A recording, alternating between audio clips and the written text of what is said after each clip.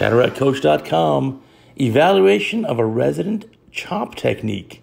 I want to tell you, it's the horse, not the track, that wins the race. And what do I mean by that? I mean a good horse can win on any track. A good resident, a good surgeon in training can excel at almost any teaching program.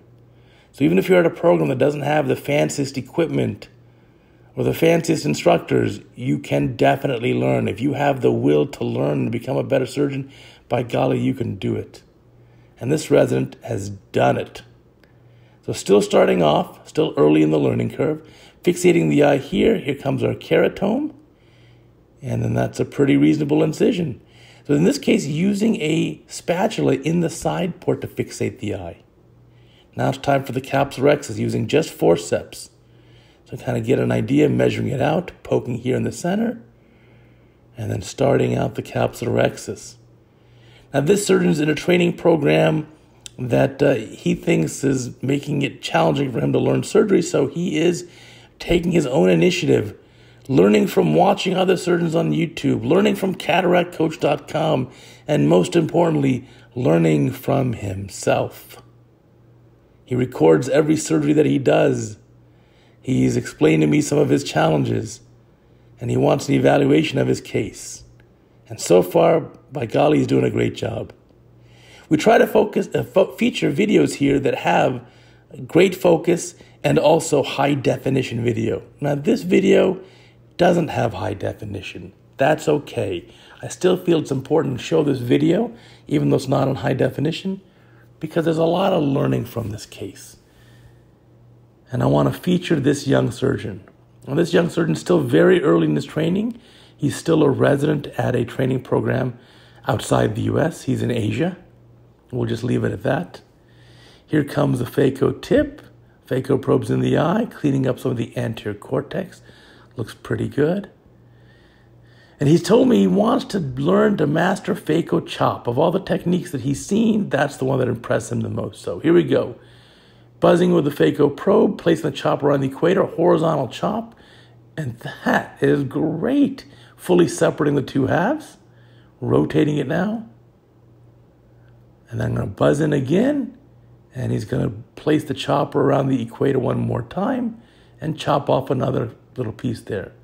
And this can be repeated over and over again.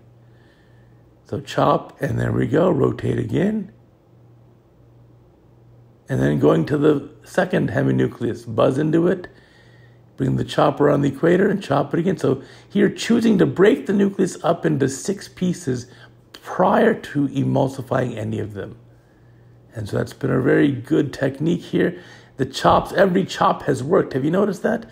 6 out of 6 chops worked. And the reason is the technique was correct.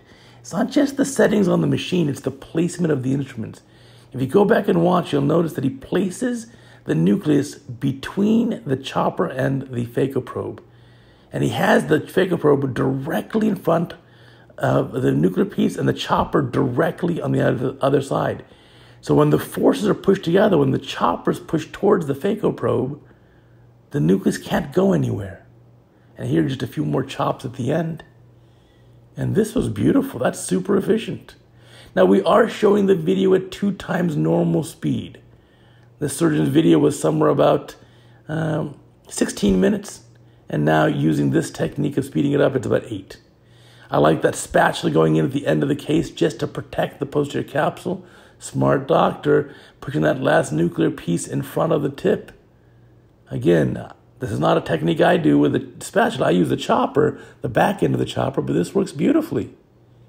So I like it very much. Emulsify that last piece just like that. The nucleus is gone. And this is a reasonably dense cataract. So now it's time to do some cortex removal. Now, a little more viscoelastic went in the eye there. Not sure the reasoning behind that, because it's going to be washed out immediately with the IA probe. Here's the IA probe going inside, and I'm going to remove the lens cortex. For early in the learning curve, this surgeon is doing a fantastic job.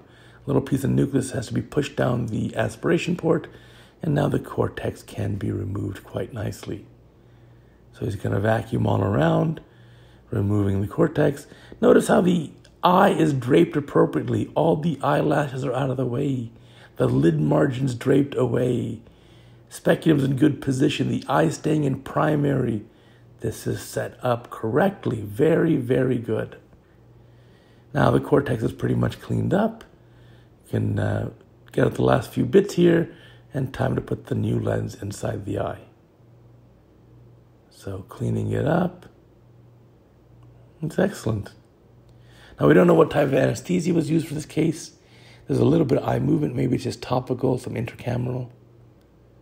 So pretty clean on the capsular bag. Remember our video, when do you leave good enough alone? If you're doing your training like this, surgeon is, I would not be too concerned with leaving microscopic little tiny pieces of lens material on the posterior capsule. So you zoom in there, there's a tiny bit of material in the posterior capsule. You can polish it away like he's doing here. If you decide to leave it and then do a YAG capsulotomy later, I assure you no one will fault you. Just the balance is clean as much as you wish, just don't rupture the posterior capsule. Because of course that makes things entirely more difficult and challenging. So that's pretty good. Good little polishing technique there. Cleaned everything up nicely. So dear young surgeon, I think you're doing a fantastic job. Beautiful job here. Filling up the eye with viscoelastic. Let's see what lens we're going to put inside. Here comes the lens. There you go. That's the injector tip. And let's see, fixating the eye with the spatula. Here comes the lens. Let's see what type this is. Not sure that brand or model of lens, but that looks good. Went inside the eye nicely. Single piece lens, likely acrylic. And then dialing in the trailing haptic. That set it up quite nicely. That looks great. That's a pretty case. Time to remove our viscoelastic. And then we'll finish up the case here. So everything in this case went beautifully. Now, the surgeon will get better and better as time goes on. I like this technique, going behind the eyeball optic to remove viscoelastic. As you see my videos, I do that in almost every case. To me, that's a very useful thing to do, to take out that remaining viscoelastic and get the patient on a better and quicker road to visual recovery. So that looks great. Everything's cleaned up. Just time to seal up the incisions and call this a day. This patient will be very happy. And this resident surgeon, as he gains more and more experience, will become better and better. I have no doubt this will become a superstar. Thank you for watching. And you can submit your video too by going to cataractcoach.com, click on the link and submit your video, and we'll do a beautiful evaluation as well. Thanks for watching.